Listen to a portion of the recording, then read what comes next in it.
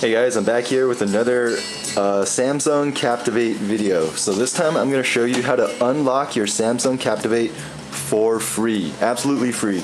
So it turns out that the unlock code that you need to unlock the SIM is actually located inside the device. And some hackers over at XDA Forums have figured out how to extract this unlock code from a file within the file system of the Captivate. So it's a really simple process, and I'm gonna do it right here for you guys.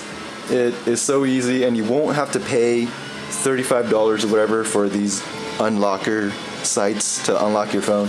You can just do it yourself in front of your computer. And let's see, I'm pretty sure you don't have to have root to do this, but I mean, I'm not gonna unroot my phone just to see if running it works if it's not rooted. So my phone's rooted right now. I'm going to show you how to do it. So to check to see if you have your SIM unlocked or not, go to the dialer and dial *7465625 and pound. Yeah, so it says network lock is on. So this means my SIM is locked right now. I can only use this with AT&T. So here's how you find the unlock code. Alright, let's get out of here. First thing you have to do is enable debugging. Okay, so you do that in menu settings, applications, development, USB debugging. Make sure you have that checked before you start this. Then we're going to connect this to our computer. Connecting to computer. Let's see.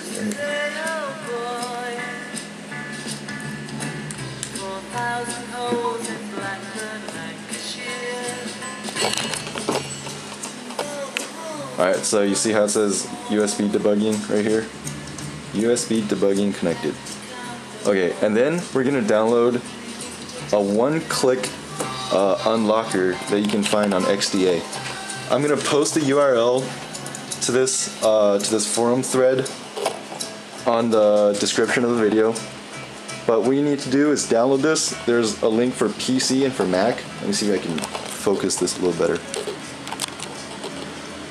Focus. Bam. Okay. So there's a link for the PC and a link for Mac. So I downloaded the link for the PC. You're gonna unzip the file, and you end up with a folder containing these. So what we're interested in is the .bat. Alright, so you have your Captivate.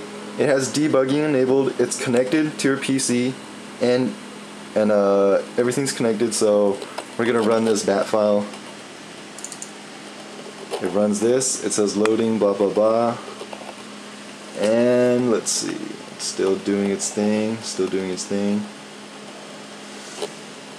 All right, it's done. So I don't know if it's sensitive to show you the unlock code, but when it's done, it shows you this. It says, I found it. The code is this. Alright, so once you have this code, you're going to insert another SIM card into your Captivate, T-Mobile or something. I don't have another SIM card right now to show you, but that's what you do. You power down the device. You can disconnect this now, actually. Disconnect this guy. Power down your Captivate.